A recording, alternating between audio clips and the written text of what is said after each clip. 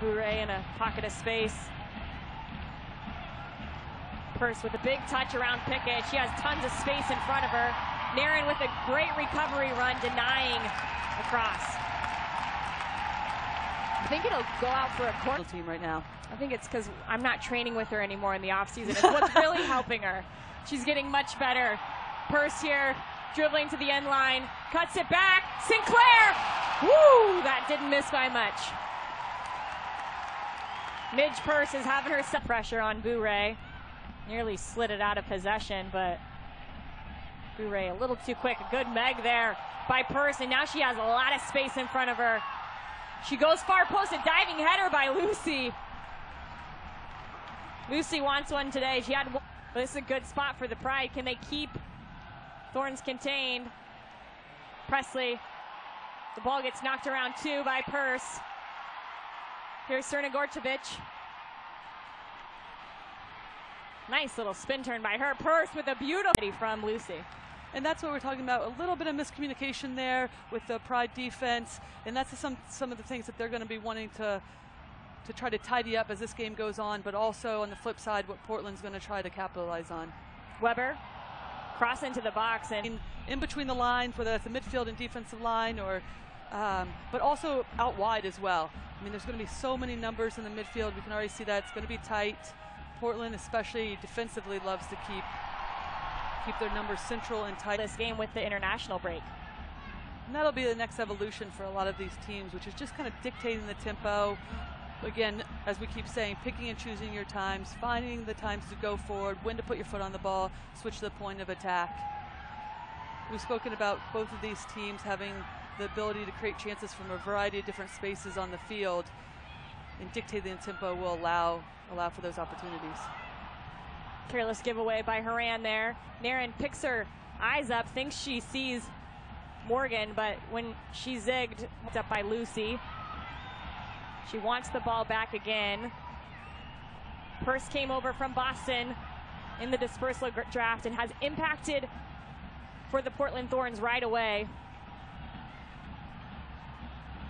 Bourre now. Just drop a ball in wherever she wants from, you name it, 40, 50, 60 yards away. Nice having a center back with that accuracy. And I think that's a good game plan by the Orlando Pride, is have Toni Presley, if they're not going to put pressure on her to serve that ball, have her serve. When we see Purce and Klingenberg press high, then it's a 3v3 matchup in the back, which if you're an attack, if you're a player like Alex Morgan, Sid LaRue, that's what you want. Yeah. Your eyes get wide and you say, bring it on. We want 3v3. They're due to improve what they're doing so far. I don't think so. I think this is a good start from the Portland Thorns. They're finding Lindsay Horan on the ball quite a bit. I think they still look to switch the point of attack as much as they can. Again, the space is out wide. So having some success here right on his touchline in front of him. He's got to be happy about that. That's someone he knows can make a big impact in the game. Here's Sinclair.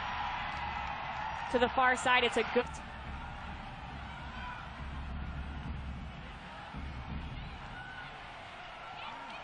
Good ball over the top. Can Weber get there? It might slow up. It does. Here she is, one-on-one with Presley. Stutters, takes it to the end line. In the offseason, it's what's really helping her. She's getting much better. Purce here, dribbling to the end line, cuts it back. Sinclair! Woo! That didn't miss by much. Midge Purce is having herself quite the day on the right side of the flank. Nanumanu as well. Anumanu, a player that's come off the bench a couple times. Weber has the ability, though, to hold the ball up, which almost differentiates her from the other two. The other two, Coach said, are just not quite there.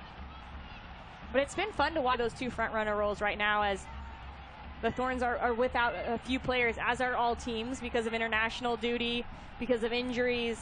But one good thing for the Thorns is we have a Miss Tobin Heath on the bench for the first time in a long time, and it's good to see her at least be back.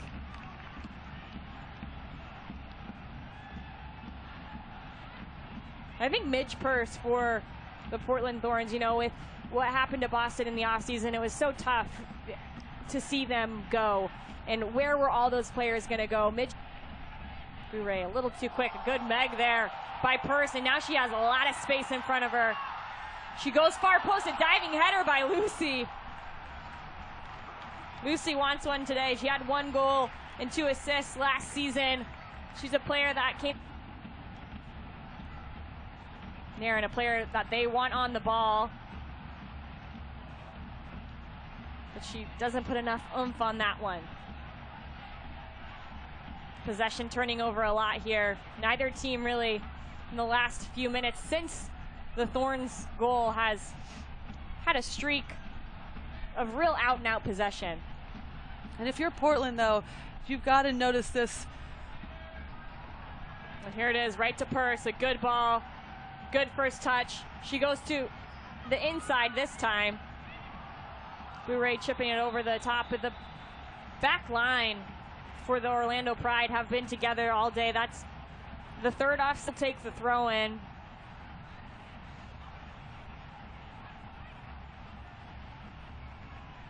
Pops back up. Pride's high pressure has seemed to cease here, giving the Thorns the ball in the back and seeing if they can maybe. National team, if you haven't played in a big international tournament, this is the biggest crowd that you've played in, and just to see your teammates excited about playing in this front of this many fans, the fans who know the game, who are excited about it, there's nothing you can compare it to. Savvy fans, I would definitely. Lee heads it away. Bure keeps it in. Lucy with her arm up at the back post. She wants it, but Purce doesn't find her. Ran with a go, but that time Ashlyn Harris falls on it. Feels comfortable with that. Play that you want to play and not worrying about the other team's fans. And for Orlando, that's a style of soccer Tom Sermani likes to play. Get the ball on the ground, connect passes, just be calm in the way that they attack. They've found that in spurts tonight. They've also kind of just wreaked havoc at the back line. Absolutely, especially Weber running at players, putting defensive pressure on them. I thought she had a tremendous night, allowing for Sinclair and Horan to get on the ball, opening up space for them by just putting pressure on the defensive line, and it's confident.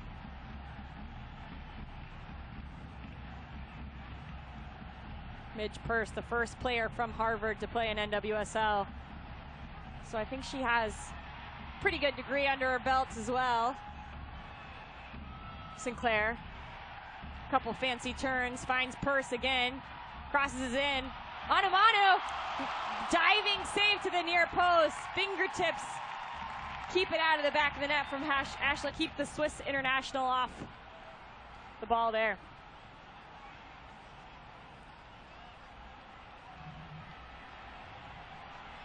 Anamanu against Presley. Anamanu, near post, Circavo! Oh my goodness, that was Reynolds.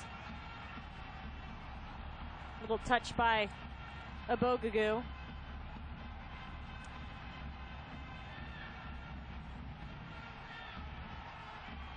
Ball over the top. Anamanu. Great chances for themselves, but also for one another. It seems like they already have a good relationship. Yeah, just a week into it. Trnogorcevic looking for the back post. It's Lindsay Horan flying in. Edmonds touches it out, and you're talking about that chemistry spot for the Pride. Can they keep Thorns contained?